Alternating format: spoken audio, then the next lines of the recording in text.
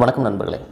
தமிழ்நாடு மின்சார வாரியத்தில் 5000 காலி பணியிடங்கள் நிரப்புவதற்காக செய்தித்தாள்களில் அறிவிப்பு வெளியானது. அப்புறம் அஃபிஷியலில் நோட்டிஃபிகேஷன் வெளியிட்டாங்க. அதுக்கப்புறம் பார்த்திங்கன்னா அந்த போஸ்டிங்க்கு பதவி உயர்வு எப்படி இருக்குன்னு சொல்லிட்டு கூட நம்ம வீடியோ பதிவு போட்டிருப்போம். அதுக்கப்புறம் 22/3/2019 நீங்கள் ஆன்லைனில் விண்ணப்பிக்கலாம்னு சொல்லியிருந்தாங்க. ஆனால் அதில் பார்த்திங்கன்னா ஆன்லைன் போட்டு இன்னும் ஓப்பன் ஆகலை, எப்படி விண்ணப்பிக்கிறது அப்படின்னு சொல்லிட்டு நிறைய பேர் கேட்டிருந்தீங்க. ஸோ இது மட்டும் இல்லை, நிறைய தகவல்கள் நம்ம இப்போ பார்க்க போகிறோம். கேங்மேன் பதவி 5000 பதவிக்கு எப்படி விண்ணப்பிக்கிறது ஆன்லைனில் அப்படிங்கிறத பற்றி அஃபிஷியல் நோட்டிஃபிகேஷனில் வந்ததுக்கப்புறம் எப்படி அப்ளை பண்ணுங்கிற விவரத்தையும், அப்ளிகேஷனில் எப்படி ஃபில்அப் பண்ணுங்கிற விவரத்தையும் நம்ம வீடியோ பதிவு போடலாம்.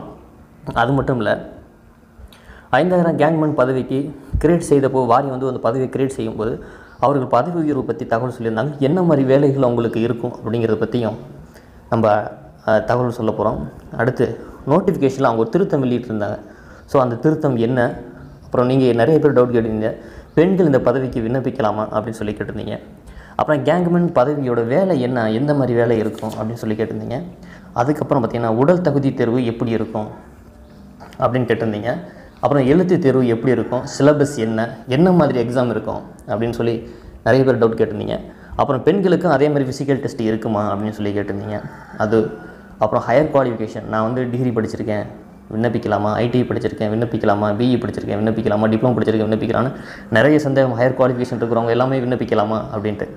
விண்ணப்பிச்சுட்டு பின்னாடி நான் கேடர் சேஞ்ச் பண்ணிக்க முடியுமா அப்படின்னு கேட்டிருந்தீங்க. அதுக்கப்புறம் பார்த்திங்கன்னா எக்ஸ்டர்னல், இன்கேஸ் இன்டர்னல் அலோவ் பண்ணலைனாலும் எக்ஸ்டர்னலில் நான் திரும்ப ஏஐக்கு கால்ஃபர் பண்ணும்போதோ, இல்லை field assistant போஸ்டிங்க்கு call for பண்ணும்போதோ, technical assistant பதவிக்கு கால்ஃபர் பண்ணும்போதோ நம்ம அந்த பதவிக்கு எல்லாம் விண்ணப்பிக்கலாமா அப்படின்ட்டு ஒரு சந்தேகம். ஸோ அதையும் பற்றியும் பார்த்துடலாம். அப்புறம் நிறைய பேர் இந்த டவுட், இந்த ப்ரியாரிட்டி சர்டிஃபிகேட் அப்படின்னா என்ன, அந்த ப்ரியாரிட்டி சர்டிஃபிகேட்டில் எப்படி நம்ம விண்ணப்பிக்கிறது அப்படின்னு. இந்த காலி பணியிடங்கள் விவரங்களில் இந்த ப்ரியாரிட்டி லிஸ்ட்டை பற்றி ஒரு டீட்டெயிலான ஒரு வீடியோ, நீங்கள் கேட்ட அத்தனை சந்தேகங்களும் தெளிவான ஒரு வீடியோ பதிவு தான் இது நான் இப்போ கொடுக்க போகிறேன். ஸோ கொஞ்சம் லென்த்தியான வீடியோவாக தான் இருக்கும், ஸ்கிப் பண்ணாமல் இறுதி வரை பாருங்கள். அப்புறம் இது வரைக்கும் சப்ஸ்கிரைப் பண்ணாதவங்க தயவு செஞ்சு சப்ஸ்கிரைப் பண்ணி வச்சுக்கோங்க. அப்போ தான் நான் போடுற ஒரு நோட்டிஃபிகேஷனும் உங்கள் மொபைலுக்கு தொடர்ந்து வந்து கொண்டே இருக்கும். அதுக்காக தான் நான் சப்ஸ்கிரைப் பண்ணிக்கங்கன்னு சொல்கிறேன். இன்கேஸ் சப்ஸ்கிரைப் நீங்கள் பண்ணலன்னு நான் போடுற அடுத்த வீடியோ உங்களுக்கு தெரியாமல் போகும். அப்புறம் என்ன அப்டேட் பண்ணுறேன் அப்படிங்கிறது உங்களுக்கு புரியாது. அதனால தான் சொல்கிறேன், தவறாமல் சப்ஸ்கிரைப் பண்ணுங்கள். நம்ம போடுற ஒரு வீடியோவும் நான் மெனக்கட்டு நெட்டில் தேடி சில அதிகாரிகள்கிட்ட டிஸ்கஸ் பண்ணிவிட்டு தான் அந்த வீடியோ பதிவை நான் வெளியிடுறேன். அதனால் தவறாமல் நீங்கள் அத்தனை பேருமே லைக் கொடுங்க அப்படின்னு நான் கேட்டுக்கிறேன். நீங்கள் கொடுக்குற லைக் தான் என்ன உற்சாகப்படுத்தும் அடுத்தடுத்த வீடியோ பதிவு போடுறதுக்காக. அப்புறம் உங்களை மாதிரி நிறைய பேர் தகவல்கள் தெரியாமல் தடுமாறுறாங்க. அவங்கள எல்லாருக்கும் என்னால் ஷேர் பண்ண முடியல. தயவு செஞ்சு நீங்கள் பார்க்குற அத்தனை பேரும் உங்களது ஃப்ரெண்ட்ஸ், உங்களது வாட்ஸ்அப் குரூப், ஃபேஸ்புக் குரூப்பு, இதுக்கெல்லாம் கொஞ்சம் நீங்கள் ஃபார்வர்ட் பண்ணிங்கன்னா உங்களால் எல்லாருமே தகவல் தெரிஞ்சுப்பாங்க. ஸோ தெளிவான மனநிலையை விண்ணப்பிப்பாங்க. அதனால் சொல்கிறேன், ஷேர் பண்ணுங்கள். இப்போ நம்ம டீட்டெயிலான வீடியோவில் முழுசாக பார்ப்போம் வாங்க. முதல்ல நீங்கள் எல்லோரும் கேட்ட டவுட்டு, கேங்மேன் பதவிக்கு ஆன்லைனில் விண்ணப்பிக்க முடியல, 22ஆம் தேதியிலேருந்து விண்ணப்பிக்கலாம்னு சொன்னாங்க, ஆனால் இன்னும் ஓப்பன் ஆகலை அப்படின்னு சொல்லி நிறைய பேர் கேட்டிருந்தீங்க. ஸோ இது எனக்கு அஃபிஷியலான தகவல் ஏதாவது ஒன்று கிடச்சா தான் இந்த வீடியோ பதிவு போடணும் அப்படிங்கிறத நினச்சேன். அதுக்காக பார்த்தீங்கன்னா அஃபிஷியல் சைட்லேயே அவங்க வெளியிட்டுட்டாங்க. என்னென்னா gangman trainee online application will be opening ஷார்ட்லின்னு அவங்க சொல்லிட்டாங்க. ஓகே, இன்கேஸ் ஷார்ட்லி, இன்றைக்கி சனி ஞாயிறு 2 நாள் ஹாலிடே, மேபி மண்டே இந்த போர்ட்டை ஒர்க்காக ஆரம்பித்த வாய்ப்புகள் இருக்குது. அப்படி இன்கேஸ் ஒர்க் ஆகலை அப்படின்னா, ஸோ இந்த நோட்டிஃபிகேஷன் அவங்க ஹெல்ப்லைன் நம்பரும் கொடுத்துருக்காங்க. வேணால் பாருங்கள், நீங்கள் வேணால் நோட்டிஃபிகேஷனை செக் பண்ணுங்கள். 044-285-22256 நம்பர் கொடுத்துருக்காங்க. உங்களுக்கு சந்தேகமாக இருந்தால் நீங்கள் அந்த ஹெல்ப்லைனில் வேணால் கான்டாக்ட் பண்ணிக்கலாம். அப்படி இல்லை அப்படின்னா மெயில் ஐடியும் கொடுத்துருக்காங்க, மெயிலில் நீங்கள் கான்டாக்ட் பண்ணிக்கலாம். நம்ம அடுத்த வீடியோவில் இந்த சைட்டில் பார்த்திங்கன்னா ஓப்பன் ஆயிடுச்சுன்னா எப்படி அப்ளிகேஷனை ஃபில்அப் பண்ணுறதுங்கிறத பற்றியும் வீடியோ நம்ம போடலாம். ஓகேங்களா? இப்போ கேங்மேன் பதவிக்கு ஆன்லைன் அப்ளிகேஷன் விரைவில் வெளியிடப்படுதுன்னு அதிகாரப்பூர்வமான தகவல் தான் இது. இந்த தகவல் TANGEDCO அஃபிஷியல் வெப்சைட்டில் வந்த தகவல் தான் இப்போ நான் உங்களுக்கு காட்டுறேன். நான் ஒரு தகவலும் TANGEDCO வெளியிட்ட தகவலும் மட்டும் அதிகாரப்பூர்வமான உண்மையான தகவல் இருந்தால் மட்டும்தான் வெளியிடுவேன், இல்லைனா வெளியிட மாட்டேன். இது உண்மையான தகவல் தான். ஓகே, விரைவில் உங்களுக்கு இந்த போர்ட் ஓப்பன் ஆகும், நீங்கள் அப்ளை பண்ணலாம். இப்போ அடுத்த கேள்விக்கு போகலாம்.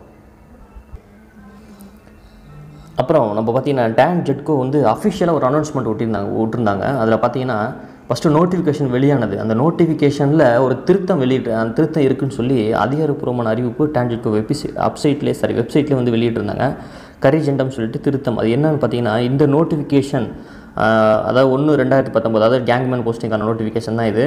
இதில் direct recruitment gangman training page number 3 மற்றும் 4ல் 5B அப்படிங்கிற பாராவில் லைன் 8-9 வந்து என்ன சொல்லிட்டாங்க அப்படின்னு பார்த்தீங்கன்னா, ஏ pass in ITI electrician R wireman இன் தமிழ் மீடியம்ங்கிற வார்த்தையை வந்து அவங்க வந்து டெலீட் பண்ணுங்கன்னு சொல்லியிருக்காங்க.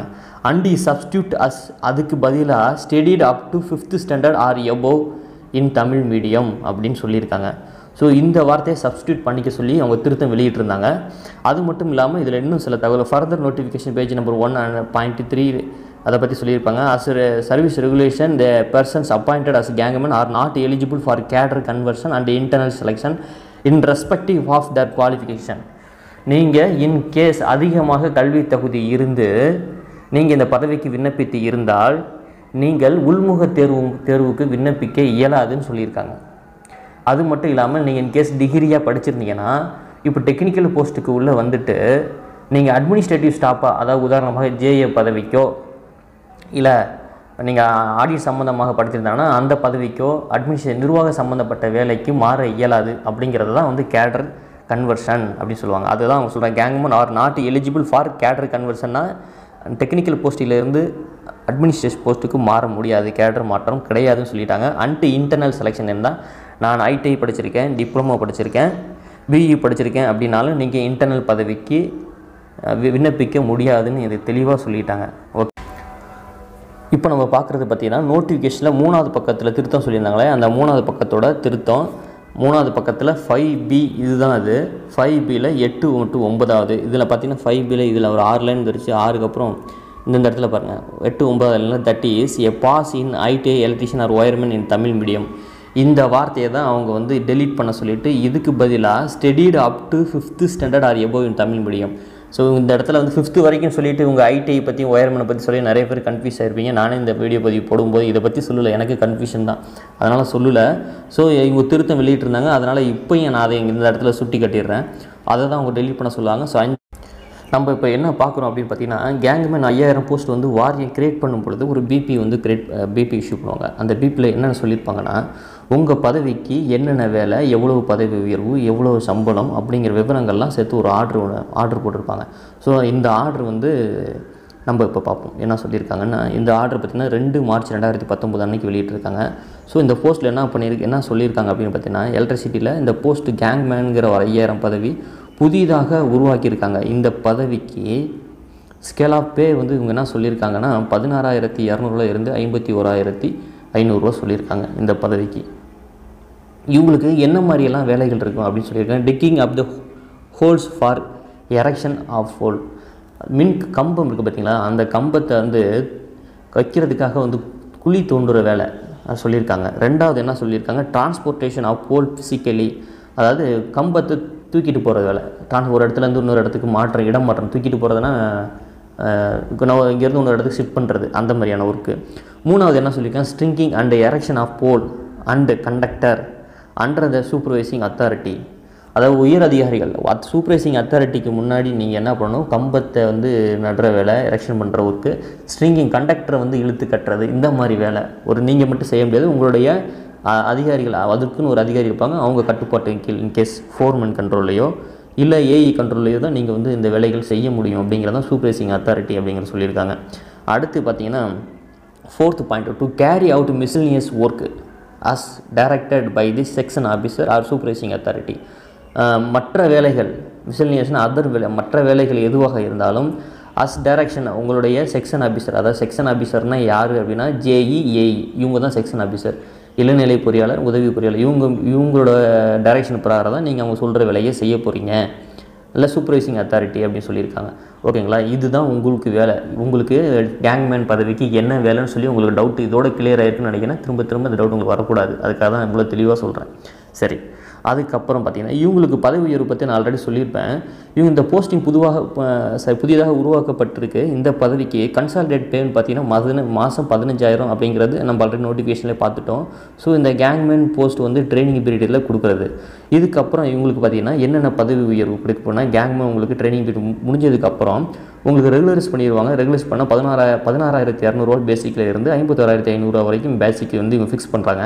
அதுக்கப்புறம் சீனியர் கேங்மேனுங்கிற பதவி உயர்வு கொடுக்குறாங்க. அப்புறம் அதுக்கப்புறம் பார்த்தீங்கன்னா சீஃப் கேங்மேன் பதவி உயர்வு கொடுக்குறாங்க. அதுக்கப்புறம் உங்களோட பேசிக்கெல்லாம் ரைஸ் ஆகுது. ஸோ இதோட மட்டும் உங்களுக்கு இல்லை, இந்த போஸ்ட்டோடு சேர்த்து உங்களுக்கு என்னென்ன கொடுக்க போகிறாங்க அப்படின்னா கிரேடு பே, ஹெச்ஆர்ஏ, இந்த டியர்னஸ் அலவன்சஸ், இதை பற்றி DA house rent allowances, city compensation allowances, இது எல்லாமே உண்டு இந்த பேசிக் பேயோட சேர்த்து. அந்த தகவலும் இதில் சொல்லியிருக்காங்க. ஓகேங்களா? ஸோ இந்த விவரம், இந்த போஸ்டிங் பற்றி உங்கள் தகவல் இது எதுலேயுமே வெளியிட்டிருக்க மாட்டாங்க. ஸோ நான் உங்களுக்கு தெரியப்படுத்தணும் அப்படிங்கிறனால இந்த வீடியோ பதிவு நான் இது போட்டேன். ஸோ அடுத்த கொஸ்டின் நம்ம இப்போ இது வந்து உங்களுக்கு வந்து இந்த இதுலேருந்து நம்ம என்ன தெரிஞ்சிட்டோம்? ஸோ உங்கள் போஸ்டிங்க்கான ஒர்க்கு என்னது, உங்களுக்கு அலவன்சஸ் டீட்டெயிலாம் இருக்கா, அப்புறம் உங்களுக்கு பதவி உயர்வுலாம் இருக்கா அப்படின்னு தெரிஞ்சிட்டோம். குறைஞ்சபட்சம் உங்களுக்கு கிட்டத்தட்ட கேங்மேன் பதவியிலேருந்து அடுத்த ரெண்டு பதவி இருக்குது. சீனியர் கேங்மேன், சீஃப் கேங்மேன் சொல்லிட்டு பதவி உயர்வு இருக்குது. அதை பற்றி தான் இப்போ நம்ம இதில் பார்த்துக்கிட்டோம். இப்போ அடுத்த ஒரு தகவலுக்கு போகலாம். இப்போ நம்ம என்ன பார்த்துட்டு இருக்கோம் பார்த்தீங்கன்னா, ஸோ 5000 காலி பணியிடங்களுக்கும் டிஸ்ட்ரிபியூஷன் வைஸ் வேகன்சிஸ் டீட்டெயில் நம்ம இதை பற்றி சொல்லணும். ஏன்னா இதில் தான் இந்த ப்ரியாரிட்டி டீட்டெயிலாக நம்ம சொல்ல முடியும். ஸோ இதை சொல்லிவிட்டு நான் அந்த ப்ரியாரிட்டி டீட்டெயில் சொன்னால் தான் உங்களுக்கு புரியும். அதனால தான் நான் சொல்கிறேன். இவங்க இதில் பார்த்தீங்கன்னா என்னென்ன சொல்லியிருக்காங்க அப்படின்னா, மொத்தம் 5000 காலி பணியிடங்கள் டிஸ்ட்ரிபியூஷன்ஸ் ஆஃப் வேகன்சிஸ் கொடுத்துருக்காங்க. இதில் பார்த்தீங்கன்னா ஜென்ரலில் 1488, டிஃப்ரெண்ட் ஏபிள் பர்சனில் 62 இடஒதுக்கீடு பண்ணி மொத்தம் 1550. பிசி முஸ்லீமில் பார்த்தீங்கன்னா 168, ஜென்ரலில் 7 வந்து பார்த்தீங்கன்னா டிஃப்ரெண்ட் ஏபிள் பர்சன் 175 மொத்தம் டோட்டலாக. பிசியில் பார்த்தீங்கன்னா 1271 general, 54 different able person 1325, MBC டிசியில் 961, different able person 39, மொத்தம் 1000. எஸ்சியில் 720 ஜென்ரலில் இருக்குது. இதில் பார்த்தீங்கன்னா 30 டிஃப்ரெண்ட் ஏபிள் பர்சன் 750 காலி பணியிடங்கள். எஸ்சியில் அருந்ததியினர்னு தனியாக இடஒதுக்கீடு பண்ணி 144 ஜென்ரல்லையும் 6 வந்து டிஃப்ரெண்ட் ஏபிள் பர்சன் இடஒதுக்கீடு செய்ய மொத்தம் 150. எஸ்டியில் 48 டிஃப்ரெண்ட் ஏபிள் பர்சன் 2 மொத்தம் பார்த்தீங்கன்னா 50. டோட்டலாக ஓவராலாக ஜென்ரலில் 4800, டிஃப்ரெண்ட் ஏபிள் பர்சனில் 200, டோட்டலாக 5000 சீட் வந்து டிஸ்ட்ரிபியூஷன் வைஸ் வேகன்சிஸ் டீட்டெயில் கொடுத்துருக்காங்க. 22/3 அப்ளிகேஷன் சொல்லியிருக்காங்க. இன்னும் அப்ளிகேஷன் ஆன்லைன் போர்ட்டல் ஓப்பன் ஆகலை. ஸோ வந்து விரைவில் வரும்னு சொல்லிட்டு அறிவிப்பு நம்ம வெளியிடுறதாக சொல்லிட்டாங்க. ஸோ அதையும் நம்ம பார்த்துட்டோம். அப்புறம் பார்த்திங்கன்னா அந்த டேட் ஆஃப் ஃபிசிக்கல் டெஸ்ட்டு என்னைக்கு, ரிட்டன் எக்ஸாமினேஷன், இதை பற்றியெல்லாம் அஃபிஷியல் வெப்சைட்டில் பின்னர் அறிவிக்கப்படும் சொன்னாங்க. அதை பற்றி டீட்டெயில் எல்லாத்தையுமே நம்ம ஃபியூச்சரில் எப்போ அறிவிக்கிறாங்களோ அதை பற்றி வீடியோவும் நம்ம போடுவோம். அதனால் எனக்கு சமயத்தில் நீங்கள் வந்து சப்ஸ்கிரைப் பண்ணி வச்சுக்கிட்டா தான் அந்த அப்டேட் உங்கள் மொபைலுக்கு வரும். அதனால் சப்ஸ்கிரைப் பண்ணி வச்சுக்கோங்க. இப்போ அடுத்த ஒரு டீட்டெயில் இப்போ நம்ம பார்ப்போம். அப்புறம் நிறைய பேர் இன்னொரு டவுட் என்ன கேட்டிருந்தாங்கன்னா, எக்ஸாம் சென்டர் வந்து ஃபிசிக்கல் டெஸ்ட்டுக்கான சென்டர்லாம் எங்கே வந்து நடத்துவாங்க அப்படின்னு சொல்லி நிறைய பேர் கேட்டிருந்தீங்க. எக்ஸாம் சென்டர் வந்து உங்கள் ஏரியாவில் தமிழ்நாடு முழுவதுமே இருக்கும். அதை பற்றி நீங்கள் கவலைப்பட தேவையில்ல. அதுக்கு முன்னாடி நீங்கள் டெஸ்ட்டில் என்ன டெஸ்ட்டு பாஸ் பண்ணணும், ஃபிசிக்கல் டெஸ்ட்டில் பாஸ் பண்ணணும். ஃபிசிக்கல் டெஸ்ட்டில் வந்து நீங்கள் என்ன அதில் சொல்லி நாங்கள் நோட்டிஃபிகேஷனில் கம்பை ஏற தெரிஞ்சுக்கணும், கிராஸ் ஆரம் மாட்ட தெரிஞ்சுக்கணும். ஸோ அதுக்கு ப்ராக்டிஸ் நீங்கள் பண்ணிங்கன்னா மட்டும்தான் வந்து இந்த டெஸ்ட்டுக்கு நீங்கள் எலிஜிபிள் ஆக முடியும். அதாவது ரிட்டன் டெஸ்ட்டுக்கு. இதில் நீங்கள் இந்த ப்ராக்டிஸ் பண்ணி பாருங்கள், பாதுகாப்போடு பண்ணி பார்த்துட்டு ஃபிசிக்கல் டெஸ்ட்டில் நீங்கள் பாஸ் அப்படின்னா மட்டும்தான் நீங்கள் ரிட்டன் எக்ஸாமுக்கு அலோவ் பண்ணுவாங்க. அதனால் ஃபிசிக்கல் டெஸ்ட்டில் நீங்கள் கான்சன்ட்ரேட் பண்ணுங்கள். சில பேர் வந்து கம்பை ஏற வேலையெல்லாம் தெரியும், ஆனால் ரிட்டனில் போட்ட விட்ருவாங்க. ஸோ 2 பேருக்குமே நான் சொல்கிறது என்ன அப்படின்னா, ஃபிசிக்கலையும் நீங்கள் ஃபிட்டாக இருக்கணும், ரிட்டன் எக்ஸாமினேஷன் ஃபிட்டாக இருக்கணும். அப்போ தான் உள்ளே வர முடியும்.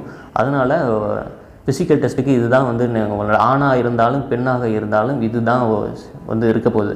ஸோ வந்து பெண்கள் விண்ணப்பிக்கலாமா அப்படின்னு நிறைய பேர் டவுட் கேட்டிருந்தாங்க.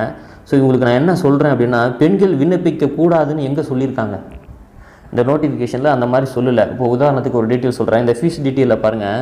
எக்ஸாமினேஷன் ஃபீஸ் அதாவது ஆதரவற்ற விதவை மற்றும் டிஃப்ரெண்ட் ஏபிள்டு பர்சனுக்கு 500 ரூபா ஃபீஸ் சொல்லியிருக்காங்க. ஆதரவற்ற விதவைனா யார்? பெண்கள் தானே. அப்போ பெண்கள் விண்ணப்பிக்கலாம் தானே அர்த்தம். அதனால் பெண்கள் விண்ணப்பிக்கலாம். உங்கள் சந்தேகம் தீர்ந்துருக்குன்னு நினைக்கிறேன். ஸோ எக்ஸாம் ஃபீஸ் எல்லாருக்கும் பார்த்தீங்கன்னா மேக்ஸிமம் 1000 ரூபா. யாருக்கு 500 ரூபான்னு பார்த்தீங்கன்னா எஸ்சி, எஸ்சிஏ, எஸ்டி மற்றும் டிஃப்ரெண்ட் ஏபிள்டு பர்சனுக்கு ஆதரவற்ற விதவை இவர்களுக்கு வந்து 500 ரூபா வந்து எக்ஸாம் ஃபீஸ் சொல்லியிருக்காங்க. ஸோ ஃபஸ்ட்டு வந்து உங்களுக்கு ஃபிசிக்கல் டெஸ்ட்டு பாஸ் அப்படின்னா தான் உங்களுக்கு ரிட்டன் எக்ஸாமில் வந்து நடக்கும். ரிட்டன் எக்ஸாமினேஷனில் உங்களுக்கு நிறைய பேருக்கு சிலபஸ் சொல்லுங்கன்ட்டு. சிலபஸோட டீட்டெயில் இன்னும் வந்து இவங்க வெளியிடலை. அனைசர் 3ல் சொல்லியிருக்காங்க. அனைசர் 3 வந்ததுக்கப்புறம் நான் அப்டேட் பண்ணுறேன் வீடியோவில். அஃபிஷியல் வெப்சைட்லேயே வரும். வரல அப்படி அது வரும், கண்டிப்பாக வந்தோம் நானும் வெளியிடுறேன். கண்டிப்பாக வெளியிடுவாங்க. அப்புறம் நிறைய பேர் எப்படி விண்ணப்பிக்கிறதுன்னு தெரியலாம் கேட்டாங்க. இதுதான் அஃபிஷியல் வெப்சைட்டு. இவங்களுக்கு இன்னும் 2-3 வெப்சைட்லாம் இருக்குது. ஸோ இதில் தான் நோட்டிஃபிகேஷன் வெளியிடறதா சொல்லியிருக்காங்க. www.tanjetco.gov.in இந்த வெப்சைட்டில் தான் வந்து அப்ளிகேஷன் லிங்க் போர்ட் வந்து ஓப்பன் ஆகும். ஸோ விரைவில் ஓப்பன் ஆகும்னு சொல்லியிருந்தாங்க. அதை நம்ம சொல்லிட்டோம். இப்போ அடுத்த பதிவுக்கு போகலாம்.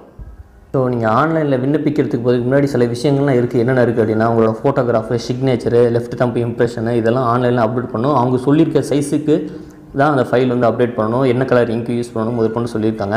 ஸோ மார்க் ஷீட் வந்து ஏஜ் ப்ரூஃபுக்காக கொண்டு வர சொல்லியிருக்காங்க. கம்யூனிட்டி சர்டிஃபிகேட்டெல்லாம் நீங்கள் கொண்டு போகிற மாதிரி இருக்கும். ப்ரியாரிட்டி சர்டிஃபிகேட்டில் நிறைய பேருக்கு டவுட்டு. அப்படி என்னன்னு பார்த்தீங்கன்னா, ப்ரியாரிட்டினா என்னன்னே உங்களுக்கு தெரியல. அதாவது இடஒதுக்கீடு பண்ணும் பொழுது சில பேருக்கு வந்து சிறுபான்மையினருக்கு முன்னுரிமை தருவாங்க. அதாவது நாட்டுக்காக போராடினவங்க, ஃப்ரீடம் ஃபைட்டர்ஸ், இவங்க டிபெண்ட், இவங்க வந்து பார்த்தீங்கன்னா எதுக்காக இவங்களுக்கு முன்னுரிமை தராங்கன்னா, இவங்களாம் வந்து தியாகி, இந்த விடுதலை போராட்ட தியாகிகள் இருக்காங்களே அவங்களுக்கு முன்னுரிமை தராங்க. அவங்க தான் வந்து டிபெண்ட் ஆஃப் ஃப்ரீடம் ஃபைட்டர்ஸ். ஒன்று பார்த்தலாம், எக்ஸர்வீஸ்மேன், முன்னாள் இராணுவத்தினர், இந்த நாட்டுக்காக சேவை செஞ்சவங்க, இவங்களுக்கு ஆதரவற்ற விதவை, இவர்களுக்கு.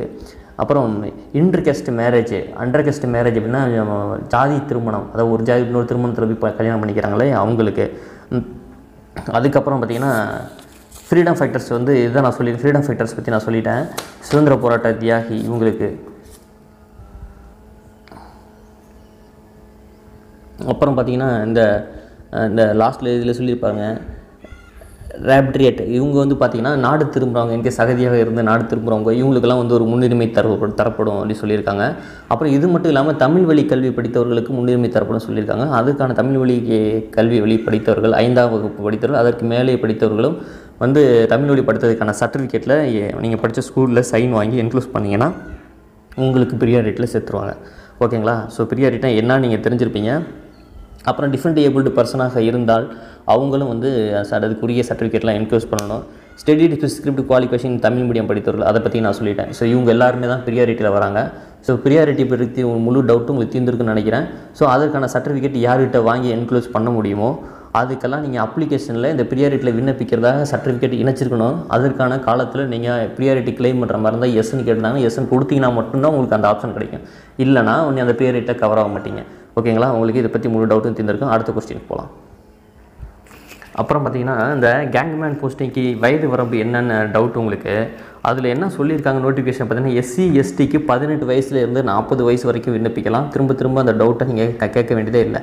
அப்புறம் MBC DC DCO BC முஸ்லீம் இவங்க எல்லாருக்கும் பார்த்திங்கன்னா 18 to 32 வயது வரைக்கும் விண்ணப்பிக்கலாம். அதில் உங்களுக்கு எந்த சந்தேகமும் வேணாம். அதர்ஸ் மற்றவர்கள் எல்லாம் 35 வயது வரைக்கும் தான் விண்ணப்பிக்க இயலும். அதுக்கு மேலே இருக்கிறவங்க விண்ணப்பிக்க முடியாது. அப்புறம் கேட்டகரி ஆஃப் ரிசர்வேஷன் பார்த்திங்கன்னா உங்களுக்கு இன்டர்வியூக்கு வரவங்க இந்த 2 டெஸ்ட்லையும் பாஸ் ஆகி வெரிஃபிகேஷன் சர்டிஃபிகேட் வெரிஃபிகேஷன் வரும்போது 1:1 ரேஷியோவில் தான் கால்ஃபர் பண்ணுவாங்க. இப்போ 5000 வெளியிடுவாங்க. இப்போ இந்த சிலபஸ் பற்றி டீட்டெயில் கேட்டீங்கன்னா சிலபஸ் எல்லாமே இந்த நோட்டிஃபிகேஷனில் அனைசர் 1 வெளியிடுறதா சொல்லியிருந்தாங்க. ஸோ கண்டிப்பாக வெளியிடுவாங்க. ஸோ அஃபிஷியல் வெப்சைட்டுன்னு தான் நம்ம ஆல்ரெடி சொல்லிட்டோம். www.tanjedco.gov.in அப்படிங்கிற ஆன்லைன் அப்ளிகேஷன் போர்ட்டலில் மட்டும்தான் நம்ம விண்ணப்பிக்க முடியும். ஃபீஸ் வந்து 1000 ரூபா, 500 ருபீஸ் யாருக்குங்கிற தகவலெல்லாம் சொல்லிட்டோம் நம்ம. அப்புறம் எழுத்து தேர்வு எப்படி இருக்கும், ஃபிசிக்கல் தேர்வு எப்படி இருக்குங்கிற பற்றி நம்ம ஆல்ரெடி டீட்டெயிலாக பார்த்துட்டோம். ஸோ அதை பற்றி சொல்ல தேவையில்லை. ஹையர் குவாலிஃபிகேஷன்லாம் விண்ணப்பிக்கலாமான்னா விண்ணப்பிச்சிங்க அப்படின்னா நீங்கள் வந்து கேடர் சேஞ்ச் பண்ண முடியாது, இன்டர்னல் செலெக்ஷன்லாம் பண்ண முடியாது. ஸோ ஓகே, அப்போ நீங்கள் வந்து எக்ஸ்டர்னலில் அப்ளை பண்ணலாமா அப்படின்னு உங்களுக்கு சந்தேகம் வருது அப்படின்னா எக்ஸ்டர்னலில் இன்கேஸ் எக்ஸ்டர்னல்னால் என்ன அப்படின்னா இப்போ திரும்ப மின் வாரியத்தில் ஒரு BE படித்தவர்கள் விண்ணப்பித்து இந்த பதவிக்கு விண்ணப்பித்திருந்தால், டிப்ளமோ படித்தவர்கள் விண்ணப்பித்திருந்தால், ITI படித்தவர்கள் விண்ணப்பித்து இருந்தால், டிகிரி படித்தவர்கள் விண்ணப்பித்திருந்தால் இவங்க எல்லாம் என்ன பண்ணுவாங்க, கேடர் சேஞ்ச் பண்ண முடியாதுன்னு சொல்லிட்டாங்க, இன்டர்னல் பண்ண முடியாது. ஸோ ஓகே, இப்போ EBயில் வந்து என்ன பண்ணுவாங்க, ஃபியூச்சரில் AE பதவிக்கோ இல்லை டெக்னிக்கல் அசிஸ்டன்ட் பதவிக்கோ கால்ஃபர் பண்ணாலோ இல்லை JA பதவிக்கோ கால்ஃபர் பண்ணாலோ நீங்கள் விண்ணப்பிக்கலாமா அப்படின்னா எப்படி நீங்கள் விண்ணப்பிக்க முடியும் எப்படின்னா நீங்கள் வாரியத்திலேருந்து இந்த பதவியிலேருந்து இன்னொரு பதவிக்கு வரணும், NOC வாங்கணும். NOCனா நான் அப்ஜெக்ஷன் சர்டிஃபிகேட். இந்த சர்டிஃபிகேட்டை நீங்கள் வாரியத்திலிருந்து வாங்கி இந்த பதவிக்கு நீங்கள் போட்டி மூலம் கலந்து வெளிப்புறமாக நீங்கள் வந்து உள்ள, அதான் எக்ஸ்டர்னல் டைரக்ட் ரெக்ரூட்மெண்ட், வெளியிடப்புறம் வந்து நீங்கள் உள்ளே வரலாம். அதற்கான வாய்ப்புகள் வந்து நீங்கள் பின்னாடி ஃபஸ்ட்டு இது உள்ளே வாங்க, அதுக்கப்புறம் மற்ற டீட்டெயில் அதை பற்றி பார்த்துக்கலாம். கேடர் சேஞ்ச் இந்த பதவிக்கு வந்துட்டால் மாற்றிக்க முடியாது. ஓகே, நம்மள உங்களுக்கு எல்லா தகவலுமே புரிஞ்சிருக்குன்னு நினைக்கிறேன். தவறாமல் நீங்கள் வந்து லைக் பட்டன் கொடுங்க. நீங்கள் இப்போ ஒவ்வொருத்தரும் லைக் பட்டன் கொடுக்குறதுனால எனக்கு அடுத்தடுத்த வீடியோ பதிவு ஆர்வமாக இருக்கும். அதனால் லைக் பட்டன் ப்ரெஸ் பண்ணுங்கள். இதை பற்றி நிறைய பேருக்கு தகவல்கள் தெரியாது, எல்லாருக்கும் ஷேர் பண்ணுங்கள். உங்களோட ஃப்ரெண்ட்ஸுங்களுக்கு ஃபேஸ்புக் வாட்ஸ்அப் குரூப்பில் எல்லாருக்கும் ஷேர் பண்ணுங்கள். மீண்டும் ஒரு நல்ல வீடியோ பதிவோடு சந்திப்போம். உங்களுக்கு ஏதாவது சந்தேகம் இருந்தால் கமெண்ட் பாக்ஸில் கமெண்ட் பண்ணுங்கள். ஒவ்வொருத்தவங்களுக்கும் நான் தனித்தனியாக பதில் கொடுக்க முடியாது, சேர்த்து வச்சு நான் ஒரே வீடியோவை எல்லாருக்கும் கிளியர் பண்ணிடுறேன். அதனால் தொடர்ந்து இணைந்திருங்கள், சப்ஸ்கிரைப் பண்ணுங்கள். நீங்கள் அடுத்த ஆன்லைன் அப்ளிகேஷன் எப்படி ஃபில்அப் பண்ணுறதுங்க பற்றி கேங்மேன் பதவிக்கு வீடியோ பதிவு நம்ம போடலாம். இணைந்திருங்கள். மீண்டும் ஒரு நல்ல வீடியோ பதிவோடு சந்திப்போம். நன்றி, வணக்கம்.